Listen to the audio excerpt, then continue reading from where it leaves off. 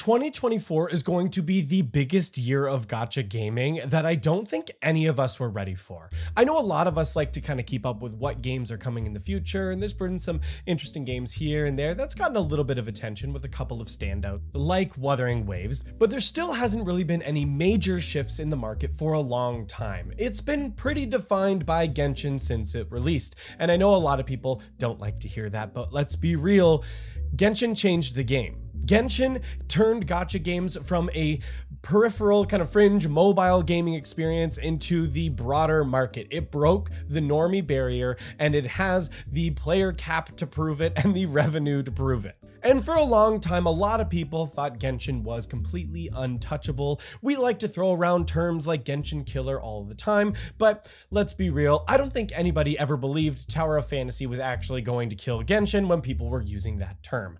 When Genshin Impact first hit the market in 2020, I don't think anybody was expecting the success that it got. And I think that counts for other developers as well, because no one else seemed to have anything even close to Genshin when it came out. Now we know that Genshin got the COVID boost. A lot of people were locked up at home, they needed something to sink their time into, and this new free opportunity just came in that people started to explore. And it had this great nostalgia and feeling of Breath of the Wild with a good cast of characters, and a lot of people were hooked. They needed a nice comfort game, and Genshin met that. And let's be real, it's been really popular since, but I think a lot of game developers have taken notice, and we are now going to be entering into the era where the other developers who are trying to build real competition are coming into the market. And I think it's really exciting and crazy to see. And that's why I think 2024 is going to be bigger than any year before it. If you keep up with the gacha space at all, you'll know that the recent long-form gameplay trailer for Azure Pramila just dropped, and it blew everybody away. I think only the fringest of the fringe in the community realized that the game was actually coming if you've been tracking publishing licenses and other little filings and details, but most of us had zero idea that the developers of Azure Lane were going to be dropping this insane open world experience that looks like a great blend between Genshin Impact or open world anime exploration games and Pal World. It looks fantastic, and if it can deliver on anything like we've seen in the long-form gameplay trailer, it is going to shake things up massively. And now I know there is a chance that a lot of that could have been manufactured and fake, but I think based on what I saw from that trailer, it seems to be fairly far along in the process. It's not like a pre-rendered sequence that you can fake and use as like a gameplay trailer. There's way more to that gameplay than we've seen, and it could also again be a tall vertical slice, and maybe there's more work to be done, but based on some of the other licensing information that's just dropped, it's expected to have a late 2024 release, which is crazy to see another juggernaut now going to be entering into the market. We all already know that Wuthering Waves is going to be coming later this year, which we're all very excited for. While we're still waiting on a confirmed date, a lot of people are still expecting it definitely at the latest, like sometime this fall, barring any kind of major updates from the developer. But that is another game that is going to come in and directly compete. I know a lot of people had a lot of mixed reactions on Arknight's Enfield. They weren't totally sold on the combat, but that is another game that, based on the beta testing that we've seen, is very far along in its development process, and coming from the studio that created the original Arknights that has a massive fan base behind it, it is definitely going to have a lot of success as well.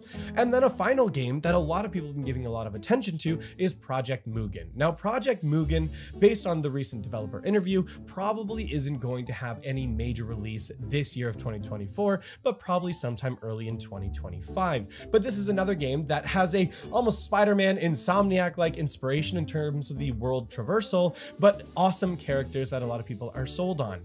In their recent developer interview, they plan on taking on a release cycle similar to that of Genshin, where they're going to be releasing new cities every year, like they're releasing new regions in Genshin.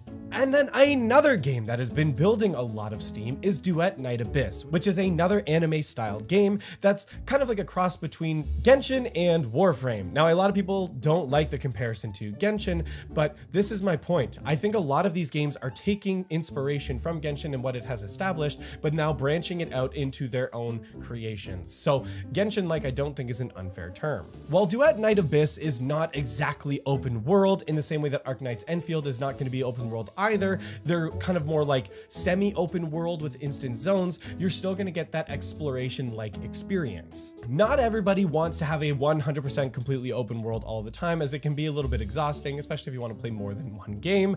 Some people like it being a little bit scaled down, but having some degree of freedom in there, which it seems like at least Arknight's Enfield is going to meet that, but Duet Night Abyss, again, is going to be more of like an instance dungeon-like experience, but I think a lot of people are going to like that. But as it stands right now, a lot of these games are shaping up to be market-shifting games. I think the grip that we've seen Genshin have on the gacha market is actually starting to slip.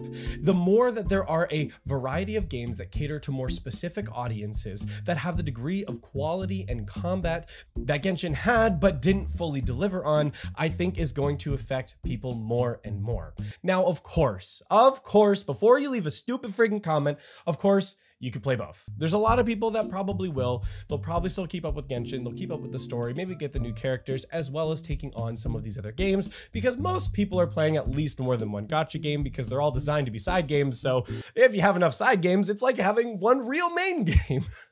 Such is the plight of gacha players, I guess. So don't misunderstand me and say that I think Genshin is going to die. I'm not saying Genshin is going to die. I do think it has reached a critical mass that it's like kind of like a World of Warcraft at this point, that I think it's just going to kind of continue to lumber along in and of itself and as it is, and then these other games are going to sprout up and start to build more of their own fan bases. And I think we're going to start to see a little bit of a dilution of kind of market control, but of course it's still going to be there. I personally am very excited to see these new games come into the market. I think all of the ones that I've brought up, I'm legitimately excited for.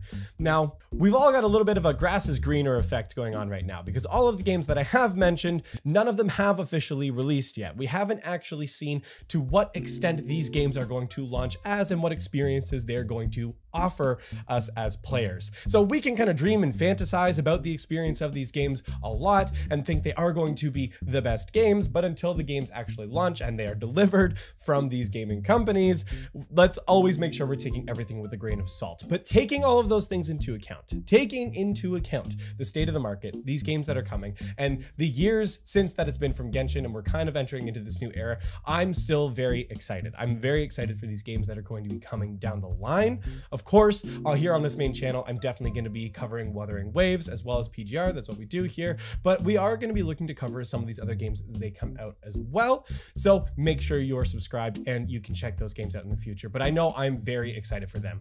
Let me know, what do you guys think is the most anticipated game of the 5 that I've mentioned so far? Wuthering Waves, Azure Pramila, Duet Night Abyss, Project Mugen, or Arknight's Enfield? Which are you most excited for that's coming down the line? Now, some of you may be wondering, Connor, why didn't you mention Zenless Zone Zero? Because Zenless Zone Zero is kind of like a weird extension of the kind of like Star Rail Genshin amorphous blob, where Hoyoverse's plan is they want you to kind of play all of their games. So it's not quite in the same bracket or one-to-one competitor that it is with these other games. At least I don't personally see it that way. The nature of the game and how it's set up in its instance combat, the other TV mechanics and things that they're incorporating don't exactly cross over for me. So Zenless Zone Zero I'm kind of seeing in a different category in and of itself, something more comparable to competition with PGR, or again against another Hoyoverse game with like Honkai Impact, but I don't see it as being a competition for Duet Night Abyss or Azure Pramila, for example.